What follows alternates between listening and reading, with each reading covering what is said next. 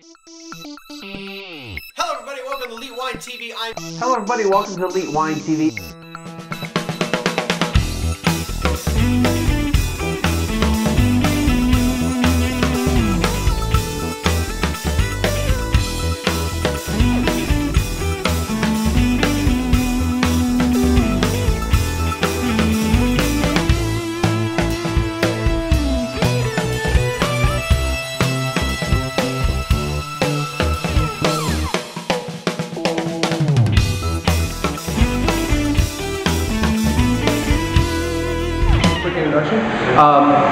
Hello everybody, welcome to Elite Wine TV. I'm your host Mark Fusco here for another episode of the show, and I've got, is it Alain? Yes. Okay, and then pronounce your last name again. Moueix. Moueix, okay, because I'm still learning French pronunciations.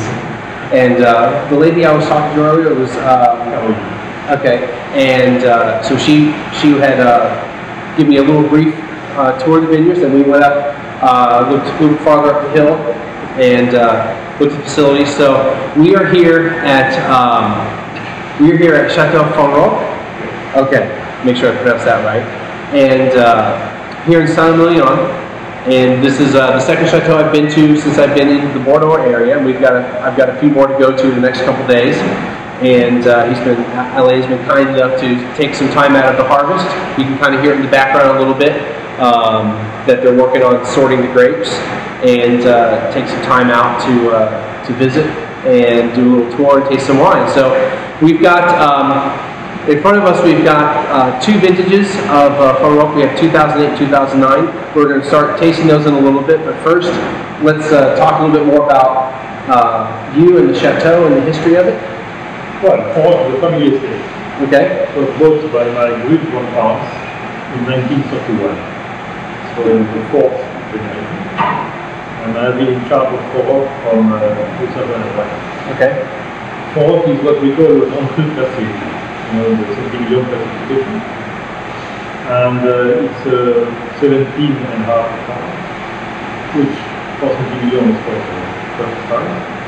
And it's planted with 85% Merlot, 15% Cabernet. Okay.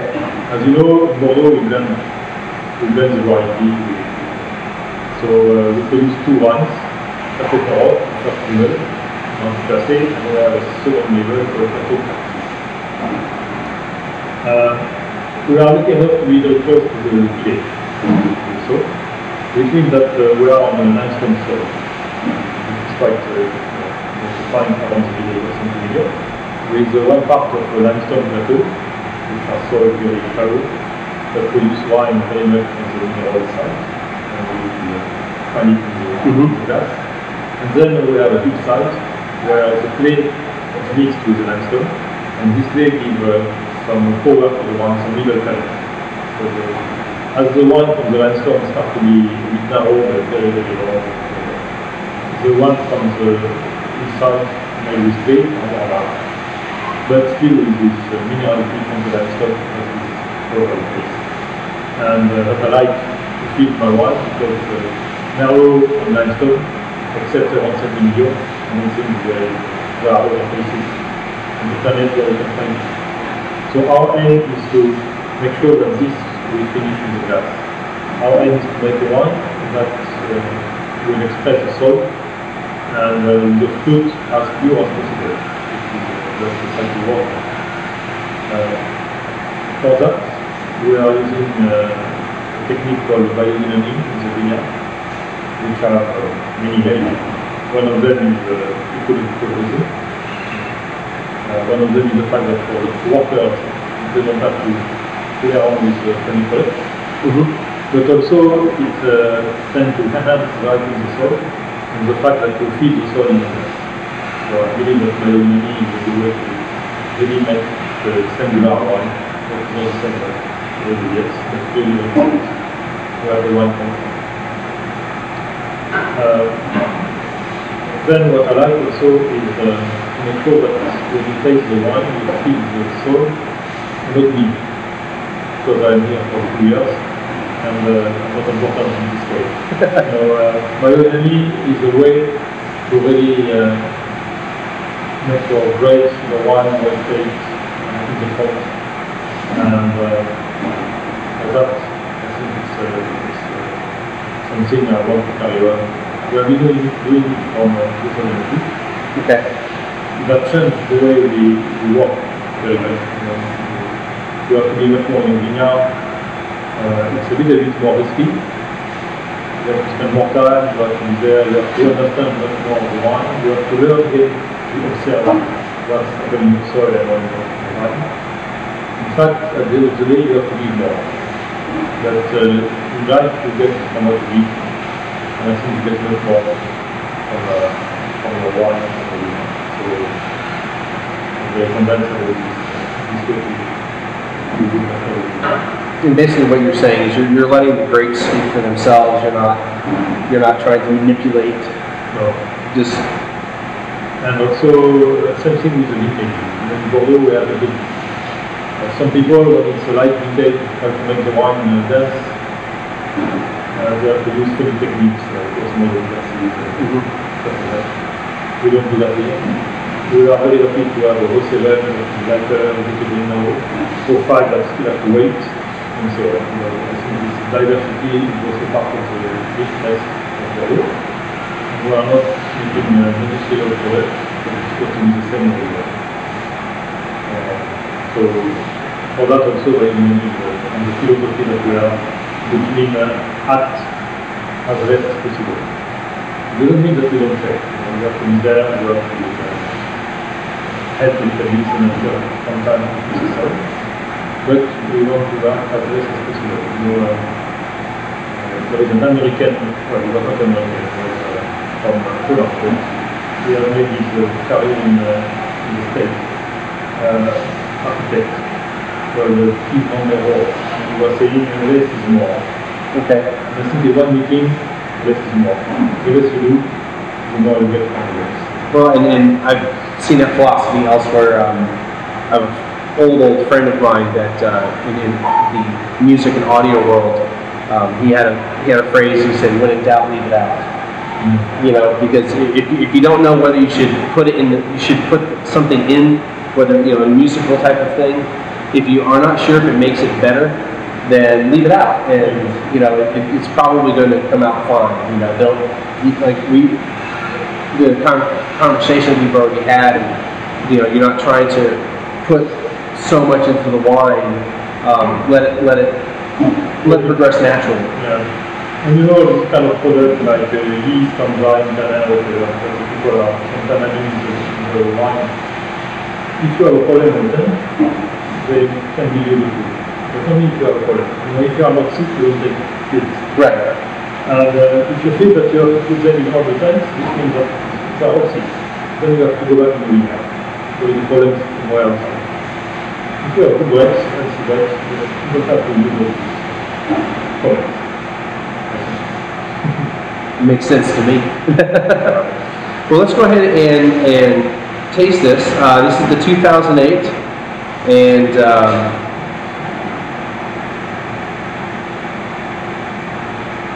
it's really something. It's not quite on the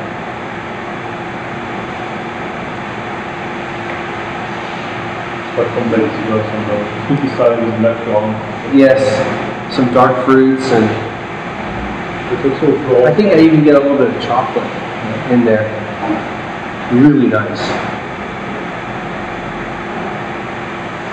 And as people who watch my videos know, I'm a big believer in not just slamming the wine down, not just drinking it, but really smelling it. And when you have a Grand Cru Classe, I could literally just sit there and just smell. I'll be in a restaurant if I have a nice wine or at home, and I will spend probably just as much time smelling the wine as tasting it. And just to reiterate, a lot of times you have to remember that your sense of taste comes from your nose. It's not. Your tongue only has 4 sensations, so you're tasting strawberries. It's not because your tongue tastes; it's because the aromas are actually going to the back of your nose. So smelling the wine before, I think, is just as important as tasting. Big part of flavor. Definitely. This is why I'm from the cinema.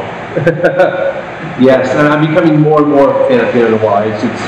But this fellow is not bad.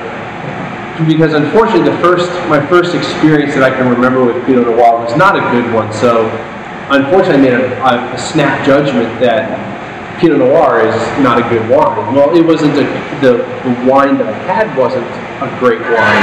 Doesn't mean that the grape doesn't produce great wine. And yeah, that was quite a long time ago when I didn't really understand wine very much.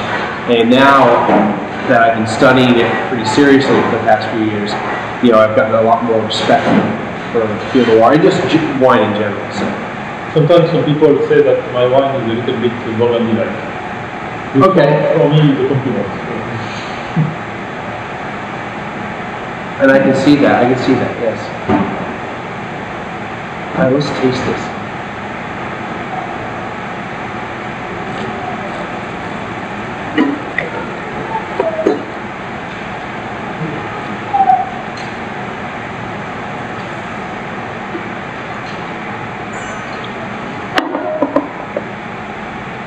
Oh, this is wonderful. Not only am I getting the fruits, but I'm getting a little bit of pepper. And I'm a sucker for pepper. I absolutely love when you get bell peppers or jalapeno type of We have flavors. 15% of Cabernet Franc. And that's where that's.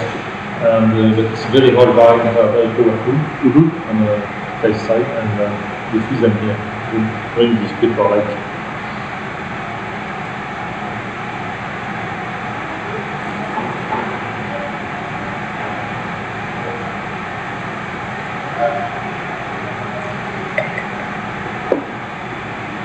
You also have a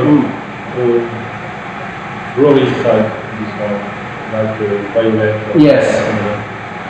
And a little hint of truffles start to be there. This comes from the limestone. And you really taste the minerality, the fact.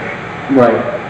We were talking about the limestone really brings that minerality, or not the limestone itself, but how there's not much soil, and the roots only have a little bit of soil to go through until they hit to the rock. Yeah, the roots, they hit the rock and they follow the rock. And they get the moisture from the rock. Right. Because the soil on the top is not heavy soil. It's quite a light soil. And everything comes from this rock. Well, let's try the 2009, right? Yes. So this one was bottled in May. Okay.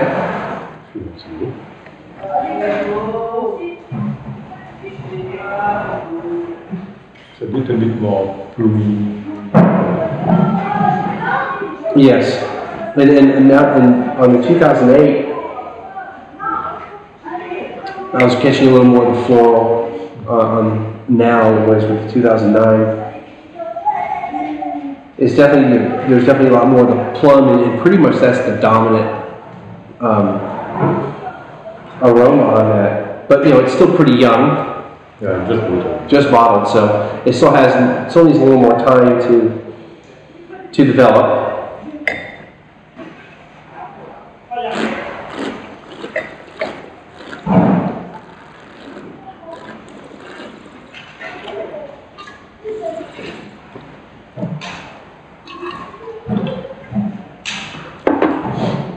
And just even that 1 year, I find there's definitely a big difference in the taste.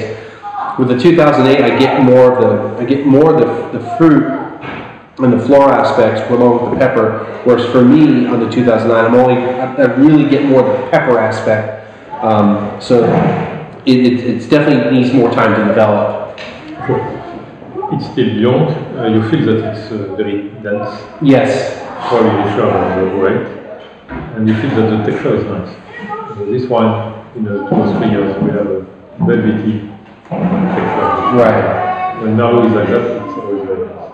And one thing to talk about, which we didn't really talk about, is there isn't neither wine really has a very big feel, which is something that you don't want, right? This is something you were talking about. You don't like to have really big wines, and that you have to be very careful of, right? I'm looking for harmony, balance. Right. And the nature of the harmony is never in the extreme. So I don't try to do more than my neighbor. Right. I try to do what I feel is the best for me. Absolutely. And which means pick right and not overripe, which means extract and not over extract. right. And which means put in barrels and not get it over wood. You don't really feel the wood. As soon as I feel the wood, I think there is no food.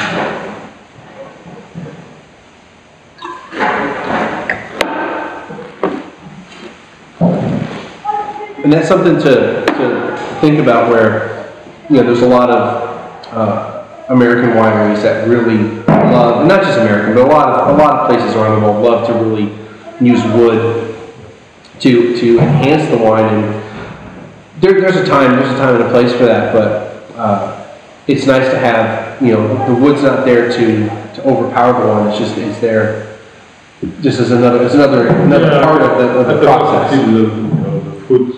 Right. If it's the soil, then the wood is more, it's really the same. Mm-hmm.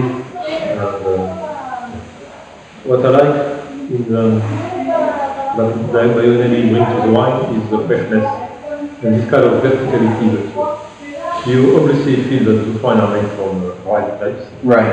But you don't have the problem that you may sometimes get with white grapes. You need one that is very flat and always on top. It's a lack of stability. Here you still have a good acidity and a verticality, which also helps to have good length. And the length is what makes the wine good. Mm-hmm.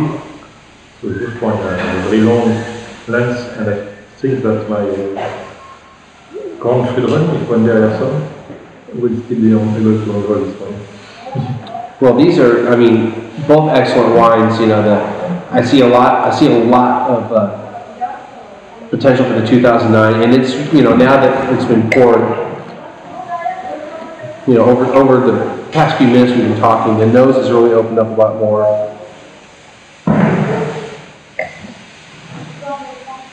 And it's definitely showing it really nicely, and I think it's it's going to be really great. I just want to say I'm blown away really by just my visit so far, and the hospitality that everyone's shown me, and not just at the chateau, but everybody. I'm staying in Pauillac, and just everybody that's been there, and just how everyone's been nice here, and it's been great. Yeah, right. And this is harvest time. Yes. And at harvest time we have lunch with the pickers. They don't eat a sandwich in the car, but we cook and we all have lunch together. And so I think it's more or less time to go and see the pickers and have lunch together. That would be great. So we're going to wrap this up.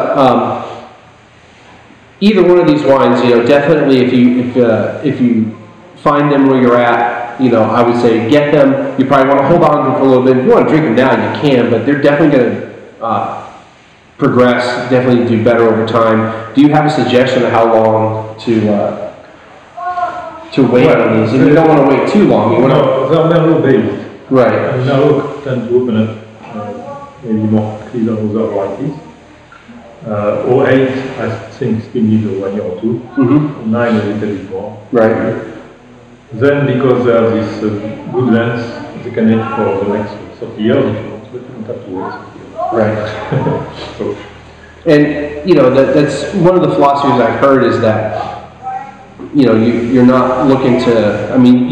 You want the wine to be able to age well, but at the same time you also want wine that you can drink relatively soon. Maybe not as soon as it's bottled, but not you particularly, but in general the area. But if you can find either one of these wines, absolutely seek them out. I think the 2008's drinking really well. 2009 definitely needs a little more time, like you said. Give it another year or two for the 2008, a little bit longer for the 2009. But both wines are excellent and highly recommended. That's going to do it for today. I've got some other things to do today. We're going to get some lunch and we'll visit another chateau. And we'll have some more the rest of the week. As always, thank you for stopping in, and we'll see everybody again next time.